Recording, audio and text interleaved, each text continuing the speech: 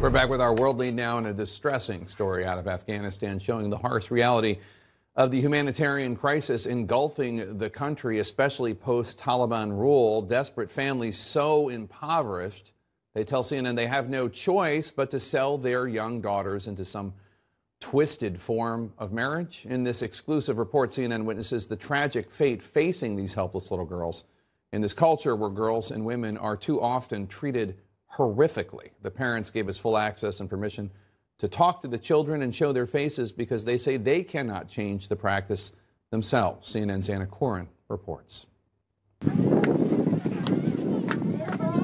In this arid, desolate landscape, not a scrap of vegetation in sight, lies a makeshift camp for some of Afghanistan's internally displaced. Among its residents, 9-year-old Parwana.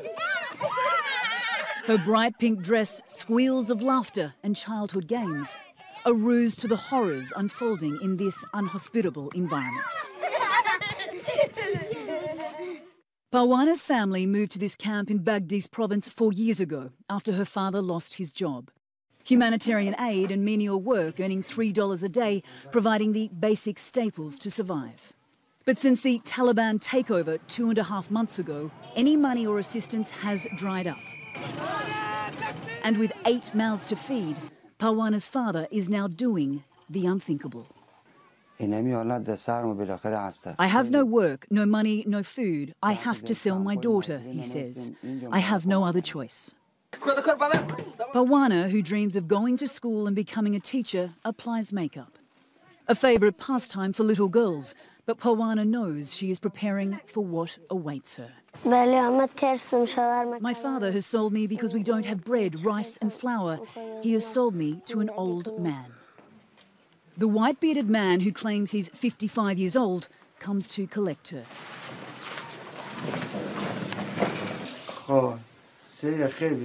He's bought Parwana for 200,000 Afghanis, just over $2,000 US.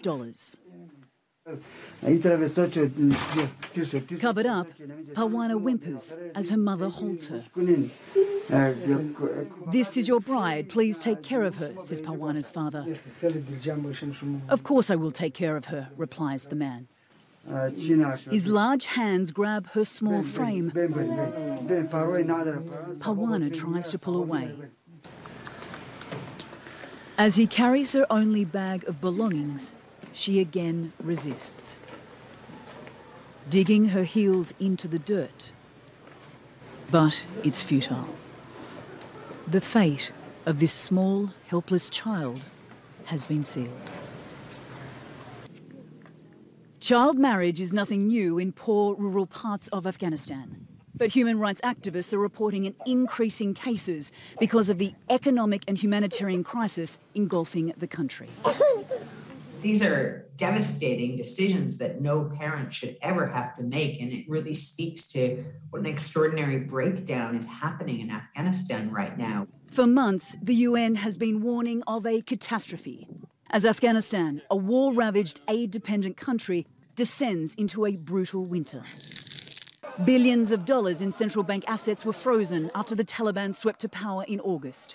Banks are running out of money, wages haven't been paid for months, while food prices soar. According to the UN, more than half the population doesn't know where their next meal is coming from. And more than 3 million children under the age of 5 face acute malnutrition in the coming months. People of Afghanistan need a lifeline. And while $1 billion has been pledged by UN donors to help the Afghan people, less than half those funds have been received as the international community holds off recognising the Taliban government. People of Afghanistan will be dying of hunger in the next couple of months, and not just a few. This is just making people more and more vulnerable, and we cannot accept that. For this family in neighbouring Ghor province, they are trying to sell 2 daughters, 9-year-old Litan and 4-year-old Zeton, for $1,000 US each. Do you know why they're selling you? The journalist asked Zeton. Because we are a poor family and don't have any food to eat, she says. Are you scared, he asks. Yes, I am. Another family in Gore province borrowed money from their 70-year-old neighbour. Now he's demanding it back, but they have nothing to give, except their 10-year-old daughter, Magul. My daughter doesn't want to go and is crying all the time. I am so ashamed, he says. Terrified, she threatens to take her life. If they push me to marry the old man, I will kill myself. I don't want to leave my parents. Days later, she discovers the sale has been finalised.